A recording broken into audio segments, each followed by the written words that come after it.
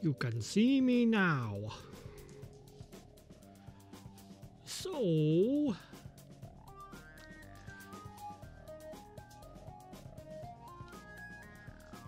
I always end up putting my stuff when I start working on an idea. I use this disc binder method of putting together my notes. This one isn't one of my this is the one that I use for just writing stuff down that you've seen before, where I write down stuff and you guys watch me ramble on about RPG crap. But you know, it's basically the same idea. The notebooks that I normally have for my role-playing game have the leather-bound covers on them, which are nice. This is the ARC system, so just in case you're wondering what this disc binder kind of thing is all about, I'll just show you some preliminary. You get a of these. They cost like about 30 bucks Canadian, and sturdy monster of a unit here. This you use, it's a paper hole punch, and it punches the grooves like you see here on these on this printout. And of course you've seen this on the last video. The layout for these specs on each of the system planets. So now I usually just write everything down on the current situation. One planet at a time takes up basically these 2 pages, and I don't go any further than that. So all my notes basically contained on a spread that I can put down behind a screen if I wanted to work behind a screen. Sometimes I don't. Sometimes I'll just have, you know, the book open, and with my notes, I'll have this maybe as a if it's a known system, I'll have it as basically on the table as a rough kind of handout, so people have this kind of information on the fly. Because you know, you can gain this kind of information if you have access to a personal computer, especially in this kind of a technology. You know, in this case, peak level 14 is what we were looking at. Let's go. Here's the original world, and all this pertinent information here. So, you know, as I transport my books, I will obviously have this clipped into my binder as such, with all the notes for this one world on either side, and then I'll pop it out. And I'm not using cheap paper here. I'm using the more expensive stuff for printing. This is a little thicker. I usually use about 32-pound paper when printing this stuff. And you see my printer does a really killer job. It's a Canon laser printer. So and it prints very nicely. It's very crisp, and the ink I get is from a distributor in the province over from me in Saskatchewan, and I get it like pretty much, if I order it, it'll be here like within 2 days. So and it's cheap. It's super cheap. The amount of money I pay for 3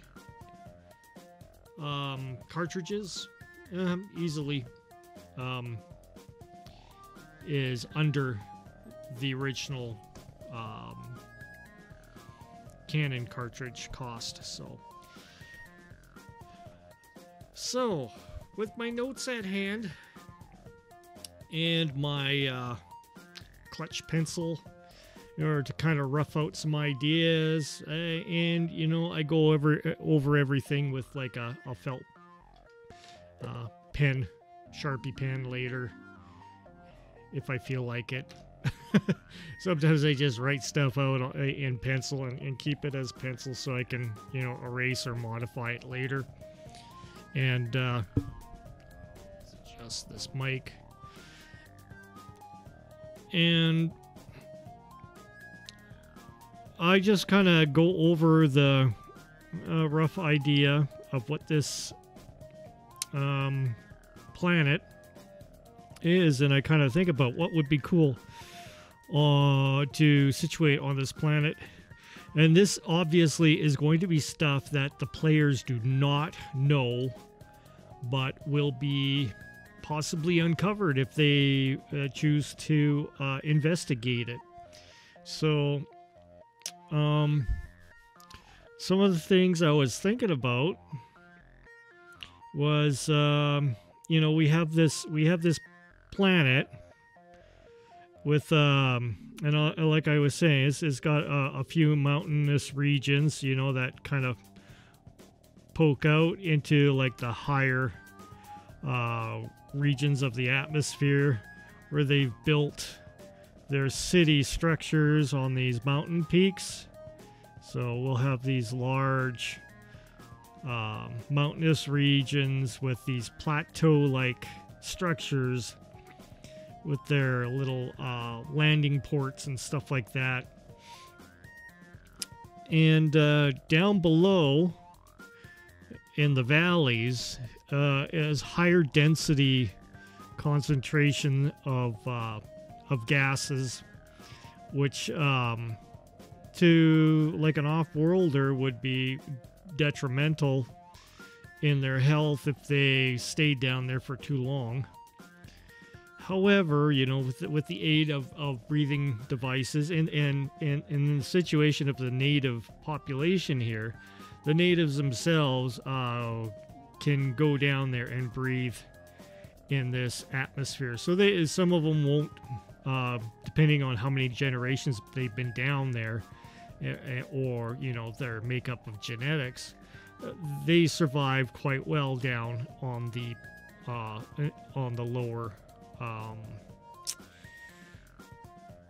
lower valley bottoms, and can work just fine without an environmental suit. So what I was thinking was, you know, all this is going to be basically covered in kind of like a miasma of gas, you know, cloud cover. So it's a case of what's the mystery of what's down there. You know, we're going to have probably some sort of wild kind of vegetation that grows down there and that kind of stuff. So we could have like ideas for flora and fauna, where you kind of have to think about, you know, what kind of structures would grow in a basically a canopied area. So you could have jungles down there that have really huge broadleaf. Just writing this down, broadleaf. I prefer, though, to do this on computer because now I have really good text to speech. I mean, speech to text, and it works quite well. So instead of me writing down these kinds of notes, I just say them out loud as I'm kind of contemplating ideas for this. So and then plop down little sticky notes everywhere on my on my Mythic archive there. So flora fauna. So I'm just gonna rough it out because this isn't any kind of campaign, but you can use it yourself if you want. Because I won't use this. This is kind of just an example. I've gone out of my way to go ahead and create this stuff to give you an example of how I create a campaign. So broadleaf, we might have stuff like types of snakes or yeah, maybe snakes, snake like I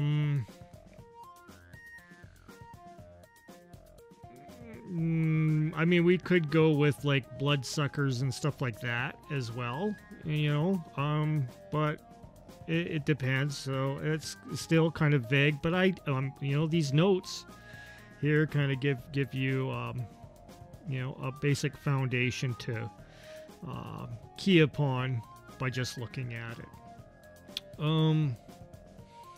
I was also thinking, since this is all like covered in like deep mist, there I'm gonna have an idea of maybe an ancient ruins, kind of Aztec kind of stuff, Aztec Maya civilization ish kind of weird stuff.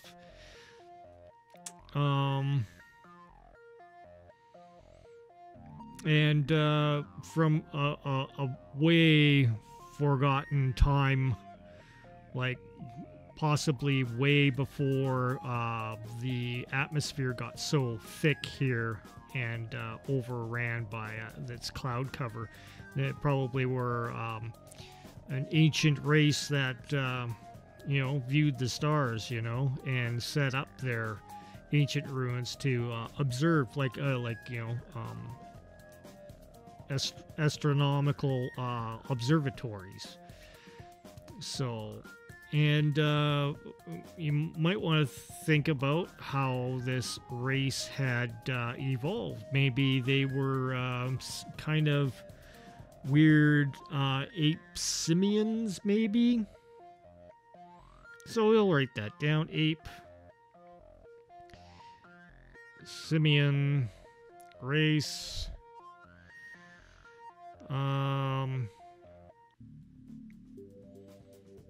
And they might have had, you know, gleanings into like special technologies, maybe crystal technology.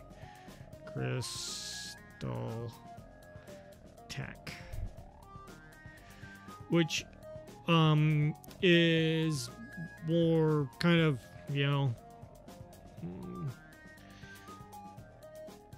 more prehistoric kind of crystal tech. So it could be interesting. There might even be glimmers of this ancient race still lingering. There might be lingering existing pockets.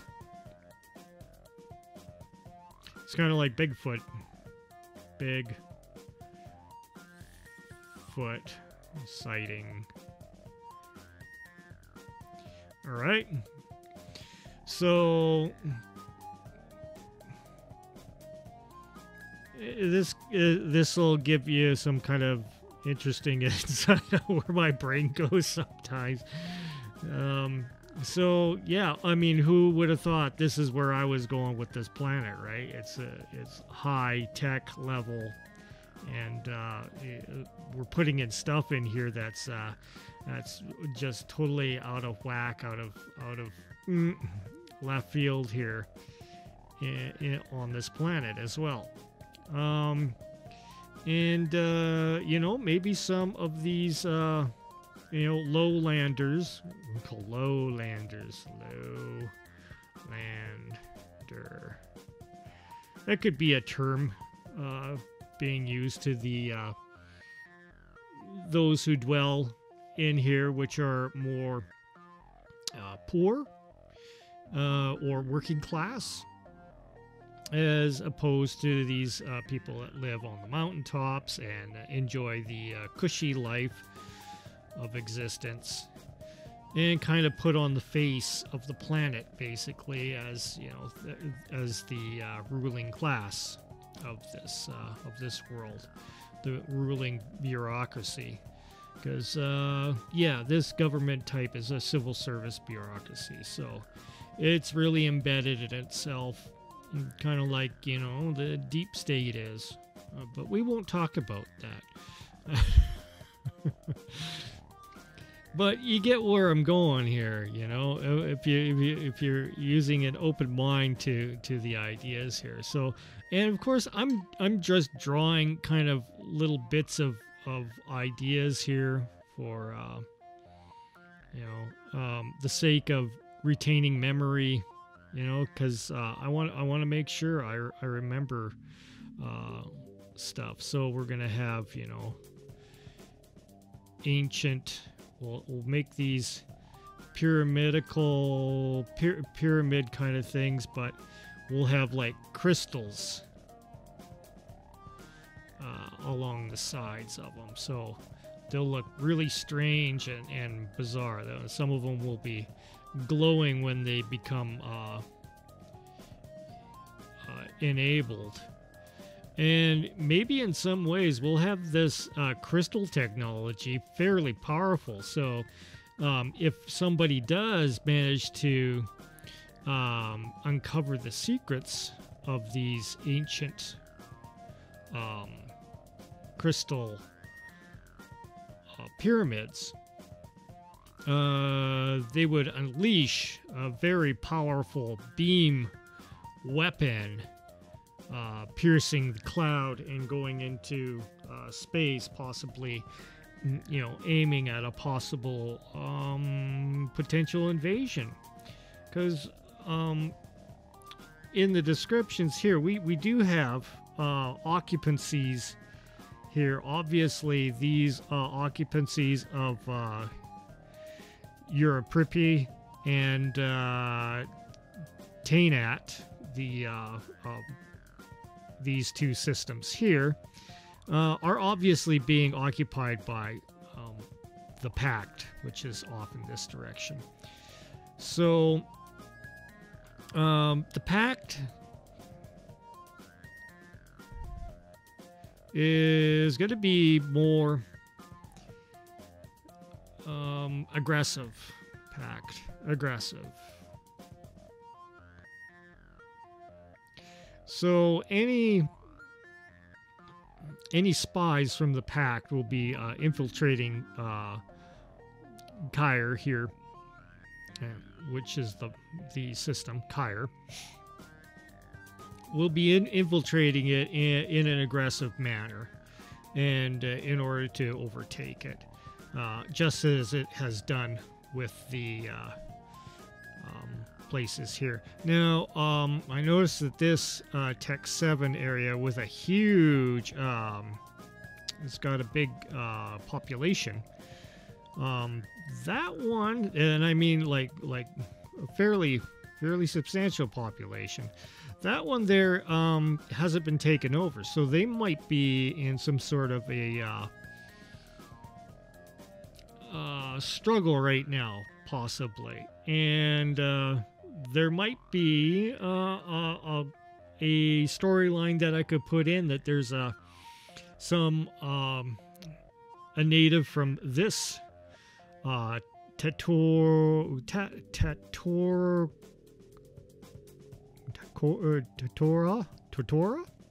Like I say, I'm gonna have to go ahead and write down a glossary, like a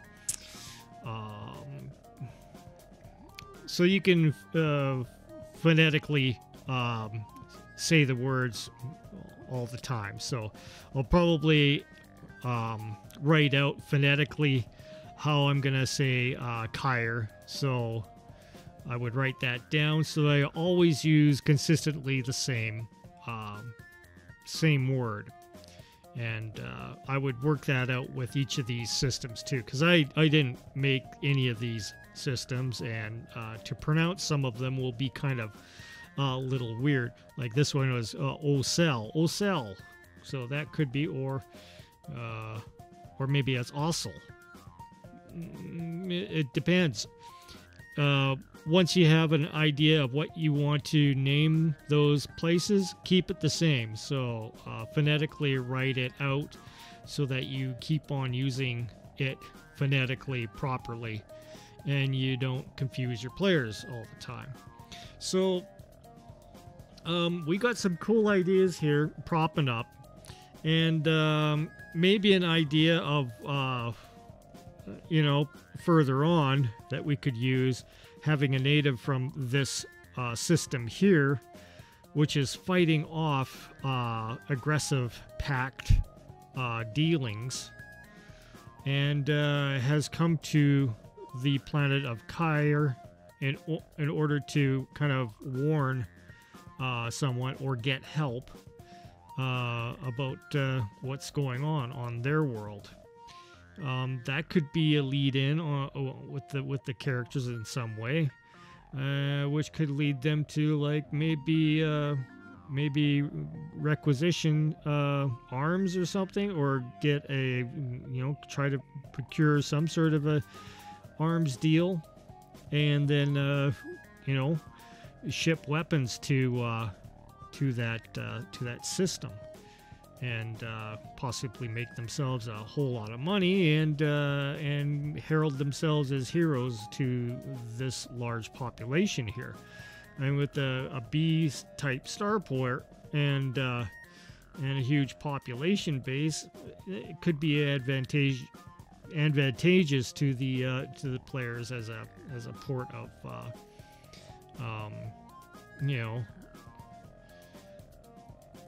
as a port of refuge. If anything was to go wrong, they would have friends there.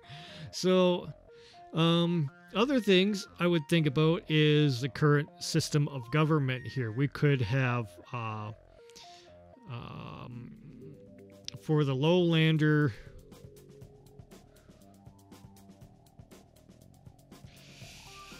they will have their own unions. So we'll have a union idea. So the union will be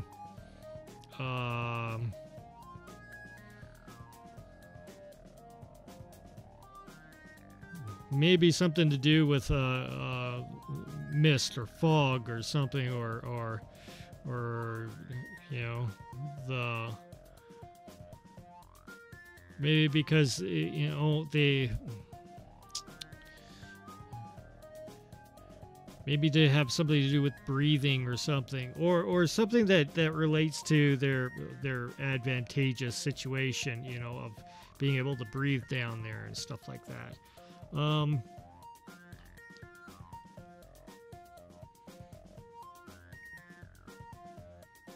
Just trying to think, and you could just just think of just basic ideas and keep on moving on instead of wasting your brain power trying to power through on thinking of what that you're going to name them.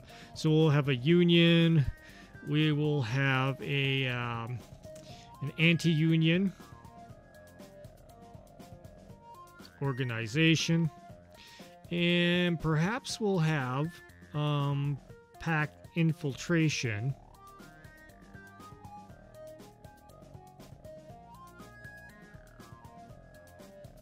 because they do. This is a very strategic point in this in between the two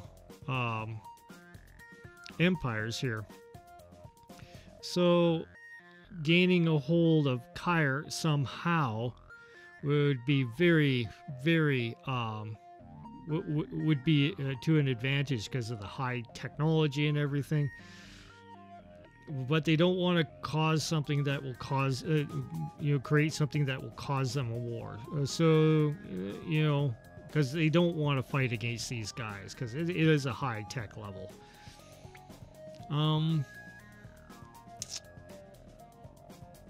So that's where I'm going with this. As you see, I'm building ideas, and we're gonna also have to cities. Okay. we will have the transport tubes.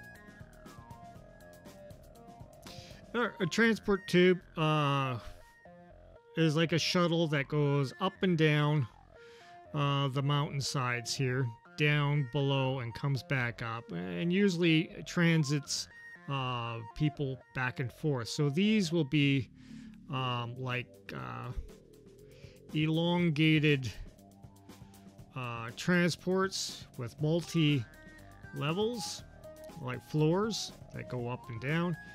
And when they reach the top of the where the platforms are here, their platforms are going to be multi-level to match each of the floors on these transports. So people will come out. There will be different stair escalators of different forms, going to different levels and stuff like that. So we're going to keep that in mind. Transport.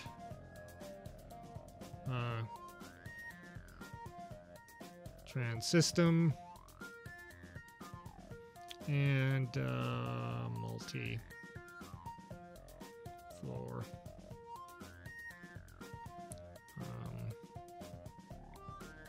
Station.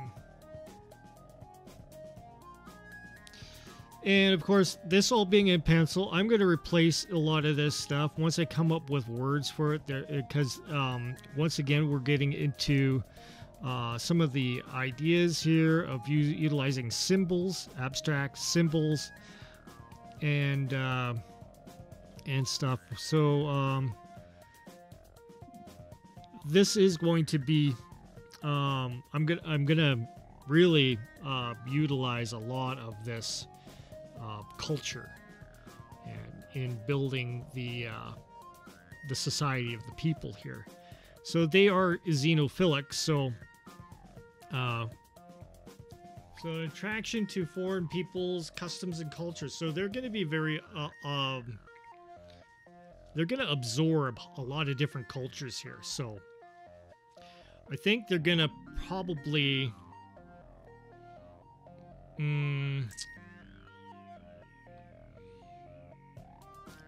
be a very friendly to any kind of outlander, like outsider, and be very curious. So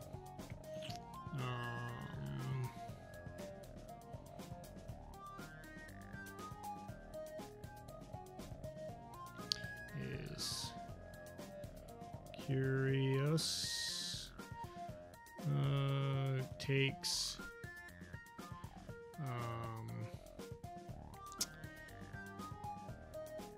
customs, cultures. It's probably going to be rather preserving of these, people coming in. So it will seem to be more like Canada, I guess, where if you are going to, you could be viewed as xenophobic, and that's a bad thing. So if you're trying to be a little upfront about your own customs and cultures, and don't abide by everyone's customs and cultures, you could be,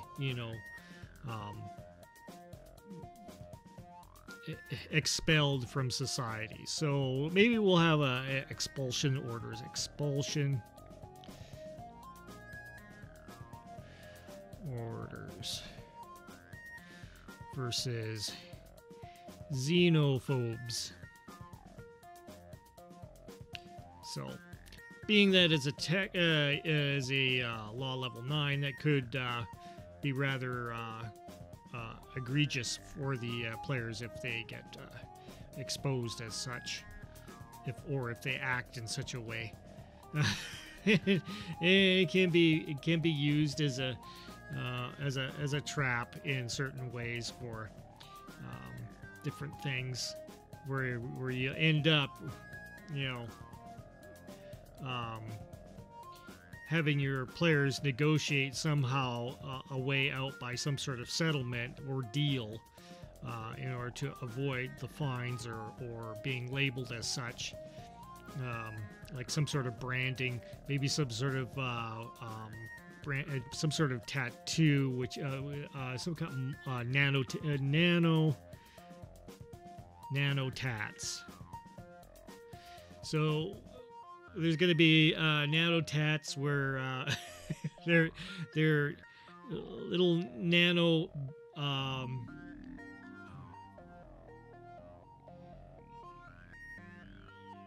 where the nanotechnology attaches to the skin and makes a pattern. So you have these tattoos, which would be interesting. See, you're coming up with weird stuff and symbolism, and this is where the symbolism comes in. So symbols, and this is where you're gonna have the players encountering other NPCs which have these tattoos, which are being disregarded as being outcasts, and there's and the players are kind of like, why, when they first encounter this, and some of them will have tattoos which give them that more austeric roles in society, so they will be viewed more with having more opportunity in the society. So maybe there's some sort of social credits. Show credit system. There we go. Kind of like if Canada turned into China. Okay.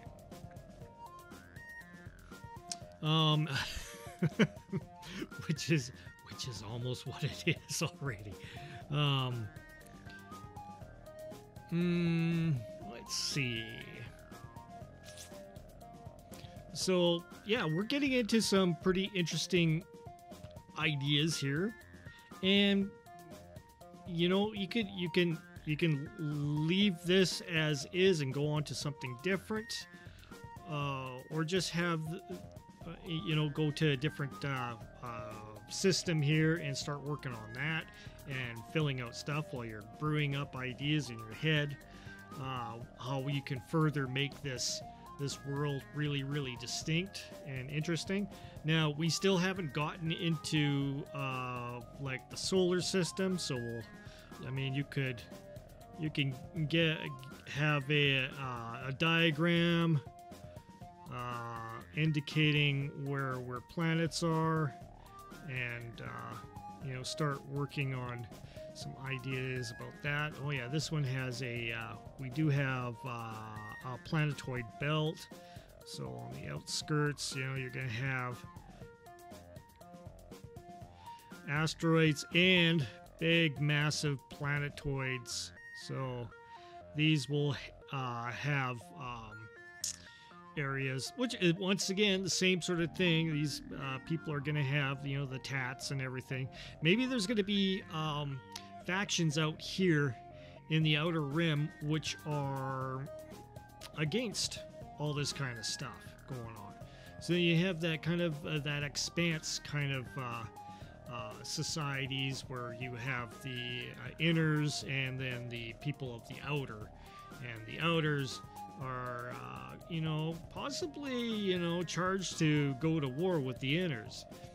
So this could be also infiltrated by the pact as well, and you can designate different factions out here. So we got outer factions.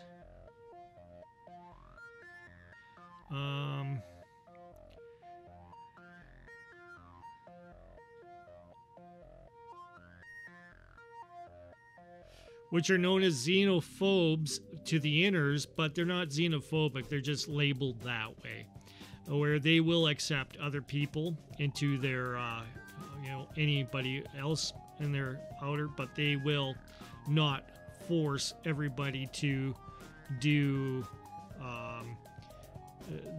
the social thing where they will have a common law that everybody abides by, no matter what their outside beliefs are. They must abide by the law of the outers. So, law of the outer.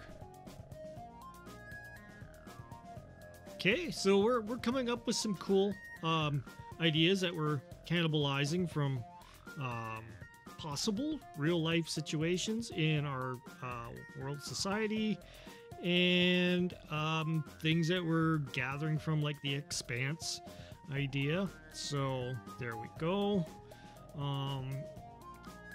And we'll also have to name some of these places. So on our other page here, on our second page, we could start drawing a kind of like a diagram of the inner planets and a diagram of all the outer planets as well, and start working on them and writing little notes about them too. And only because most of the focus is going to be on the main world, dedicate this page to a lot of what this world holds, and what you can work with and what you can bring up and make very interesting in situations. And over here, and I'm not writing down anything about job boards or anything here. That's going to come separately, so that might be I could include that as a part 3 or whatever. And this page will be all dedicated to this entire system. So we'll have how the belts are laid out, the name of the planetoids and stuff like that, and where the headquarters of the Outers is, or the secret headquarters of the Outers, because they're kind of in a bit of a Cold War, let's say, with the Inners of Kyre. And and then once you get all that kind of established, then you can draw up a job board. You could have stuff being shuttled from the inner systems here, where our Kyre actually is. So Kyre would be here, and we'll give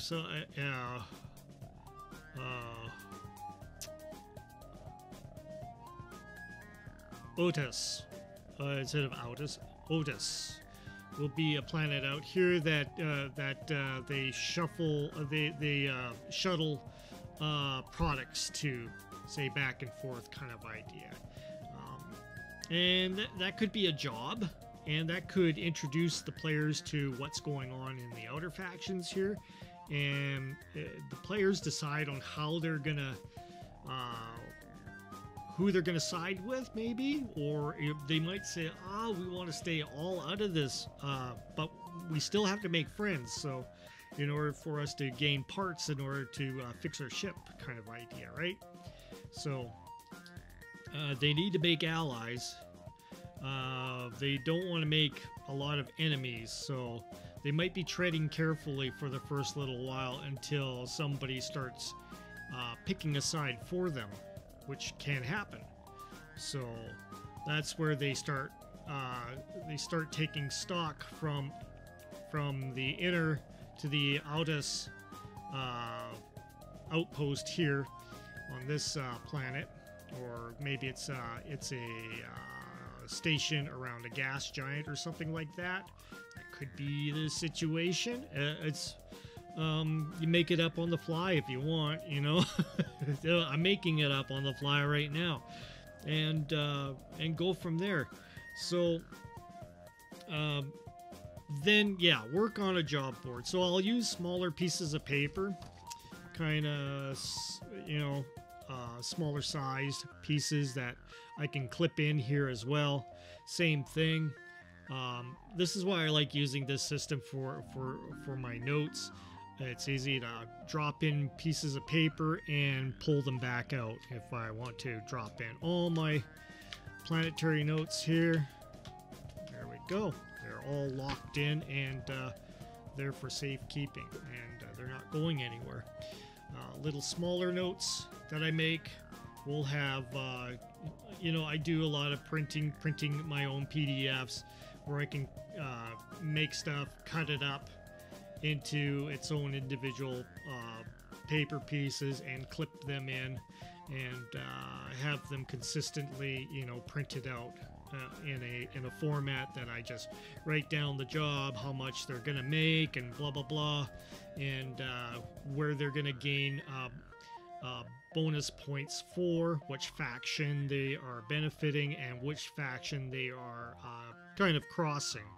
So there's going to be a benefit and a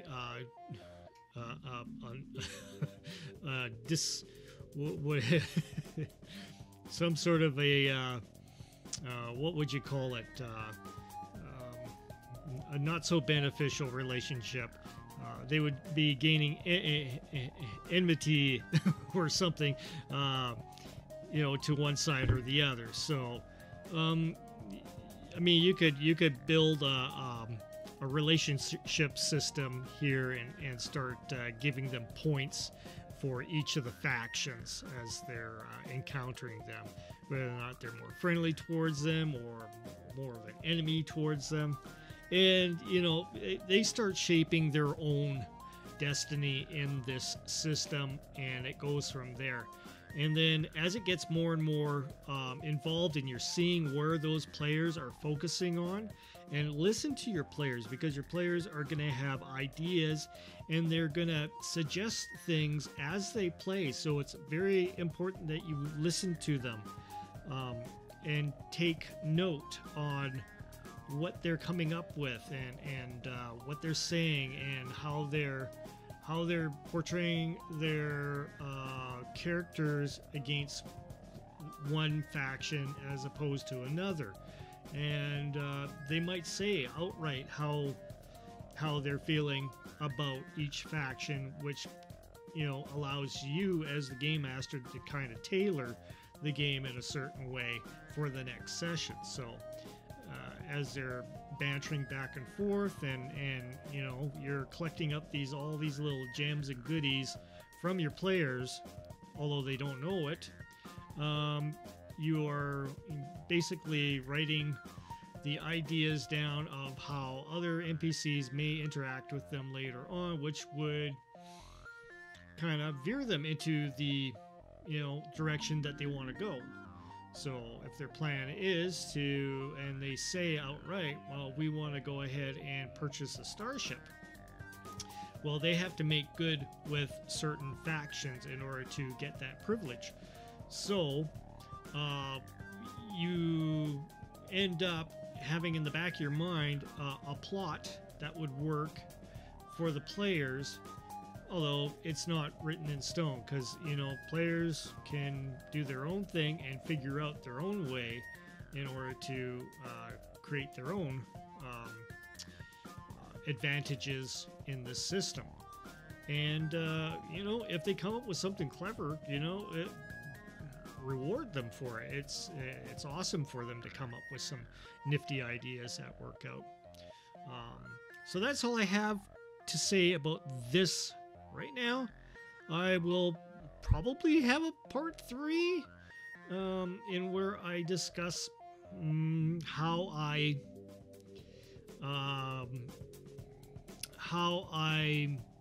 manage player skills in general and working with the players as they do things. It might be something that you might want to consider yourself as well. So stay tuned for that. Thanks for tuning in on this.